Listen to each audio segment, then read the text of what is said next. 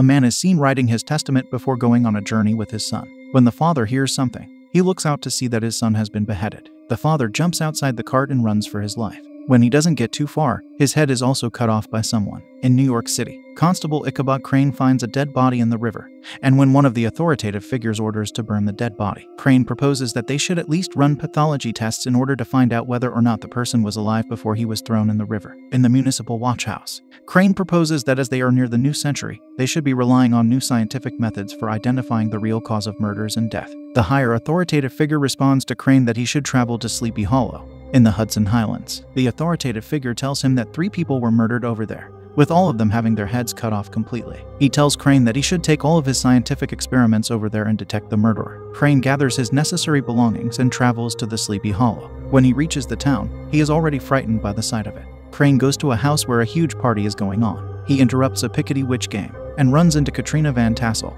and tells her that he is looking for her father, Baltus Van Tassel. Baltus enters the room with his wife, Lady Van Tassel, and Crane introduces himself and tells him about his objective of coming to the town. Crane is given a room to settle in. Baltus introduces Crane to some of his close associates, Dr. Thomas Lancaster, Reverend Steenwick, Samuel Phillips, and James Hardenbrook. Baltus introduces himself as a farmer that prospered vastly in this town. The town looks to him as a counsel as well. 3 people were murdered: Peter Van Garrett, his son Dirk Van Garrett, and widow Winship. All of their heads were cut off and taken away. Baltus and his associates believe that all of these murders were committed by the Headless Horseman, who was a Hessian mercenary. Baltus tells Crane that the Headless Horseman loved carnage and would decapitate the warriors on the battlefield. He would ride a black steed named Daredevil. The Headless Horseman was later found and decapitated with his own sword and was buried in the western woods. Before the Headless Horseman was killed, he found 2 little girls near him. Even today, Hessian continues to haunt the people. Crane listens to them terrified and tells them that he will look into it. Later that night, a gunman is chased by Hessian and is beheaded as well. Mr. Killian provides Crane with a horse named Gunpowder. The people find the dead body of the gunman, whose name is Jonathan Masbath. Crane is suspicious about how could everyone know the names of the people that are murdered when their heads were taken away during the murder. After checking the body, Crane concludes that the body was cauterized as if the sword was red hot. After the funeral of Jonathan, his son, young Masbath, offers his service and help to Crane in order to avenge the murder of his father. Crane refuses his help and tells him to look after his mother. But when Masbath tells him that his mother has also passed away, Crane takes him under his wing. Phillips tells Crane that Jonathan wasn't the 4th victim but the 5th. He tells Crane that there are a total of 5 victims in 4 graves. Crane takes out widow Winship from her grave, and after operating on her body, he finds out that she was actually pregnant. When Crane is wandering around the town, a headless man teases Crane by throwing a flaming pumpkin head at him. It is later revealed that it was actually 3 young men, including Brom Van Brunt, that were messing around with Crane. During this hoax, Crane also gets flashbacks of his mother. When Crane wakes up the next morning, he meets with Katrina. After a long chat with her, she gives him a gift of a book regarding the charms of the spirit world. Both of them spend some more time with each other. Crane meets Phillips once again after seeing him arguing with the associates of Baltus, and lets him know that there was never a Headless Horseman and believes it to be a hoax. Suddenly, both of them start to hear the sound of a horse approaching them. The Hessian arrives and beheads Phillips. Crane is horrified and spends most of his time in bed. He further gets a flashback of how his mother loved him and used to be tortured by his father. Crane courages himself up and leaves with Masbath to find the resting place of the Hessian. Crane tells him that he believes that everyone that was murdered was linked to each other in one way or another. Both of them venture into a cave and encounter a witch. After sitting Crane down, the witch says that she knows where the grave of Hessian is. Before she could reveal the location,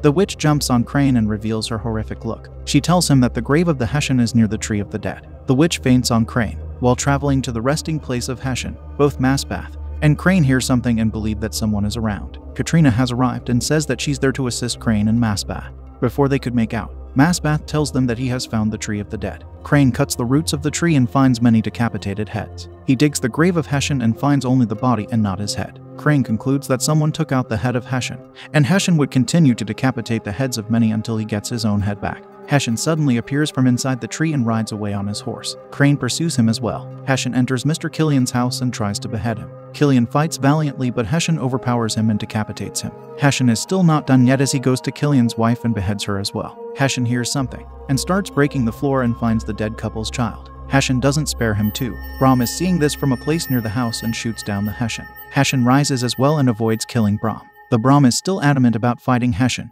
but the Headless Horseman is way too powerful for him. Crane arrives and tells Brom that the Hessian isn't after him today. Hessian still ends up brutally killing Brom and stabs Crane as well. Crane isn't hurt that bad, and when he wakes up, he informs Baltus that he believes that Hessian doesn't kill someone at random. Rather, He goes after the ones that are handpicked by the person that has taken his skull from his grave. Crane thinks that Hessian is being controlled by that person. Crane gets another flashback of his past where he witnessed his mother being tortured and killed in an Iron Maiden. When he wakes up, Crane tells Katrina that when his mother died, he lost his faith because of logic and reasoning. He also says that he should not have come to this place as the spiritual world is messing with his ability of reasoning with facts and logic. The next day, Crane and Masbath try to link all of the murdered people with each other. He tries to make sense of everything and all of the signs points toward Baltus. Both of them go and meet James Hardenbrook. Masbath finds his father's satchel and takes out the testament written by Peter Van Garrett before he and his son died. In the will, Peter had passed on all of his wealth to widow Winship, who had secretly married him. Both of them were expecting a child as well. Crane believes that Baltus and his associates knew about the testament and tried to get the wealth for themselves as well, because all of Van Garrett's death would result in the passing of the wealth to the next kin. Reverend Steenwick knew about this because he performed the marriage. Dr. Thomas Lancaster attended the pregnant widow Winship. Samuel Phillips gave the protection of the law, and James Hardenbrook concealed the documents. Crane believes that Hessian was brought back to kill Peter, his son, and Winship first. Later on, Jonathan Masbath, because he was their servant and the witness to the testament, and following this, Samuel Phillips. Everyone involved in this activity was killed so that the wealth could go to Baltus. When Crane returns home, he finds Katrina with the evidence Crane could blame Baltus with. She is disappointed by Crane. Young Masbath finds a drawing of an evil eye under the bed, and Crane believes that Katrina had been doing this all along. During the night, Crane follows after Lady Van Tassel and finds her getting intimate with someone. She cuts the palm of her hand during this as well. Katrina burns all of the evidence Crane has gathered. The next day, Van Tassel asks Crane not to talk about what he has seen her do with Baltus. Baltus arrives and tells Crane to leave the town as everyone is going against his acts. When everyone is gathering at the church for a meeting, the Hessian arrives and cuts off the head of Van Tassel. Baltus runs to the church and locks everyone in there. Katrina begins to draw something on the floor,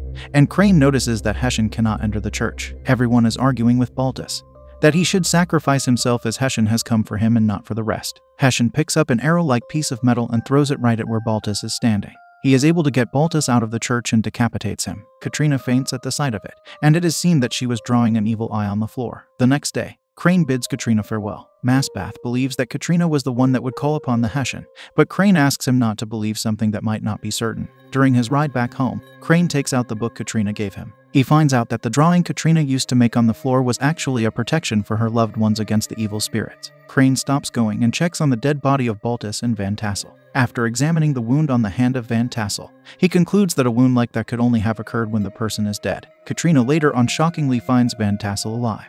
Van Tassel takes away Katrina to the nearest local windmill. Van Tassel summons Hessian and asks him to behead Katrina this time. Van Tassel faked her death by killing the housemaid and beheading her. She explains to Katrina that she lived with her sister and her parents. Her parents worked for their landlord, Peter Van Garrett. When his father died, Peter threw them out for the family of Baltus. Her mother took care of Van Tassel and her sister, but she too died in the woods. She and her sister witnessed Hessian get killed in front of them. At that moment, Van Tassel offered her soul to Satan. She asked it to avenge her and her family against the Van Garretts and Baltus. A few years later, she married Katrina's father and found out everything about the will and the fortune. She summoned Hessian to kill everyone involved in this.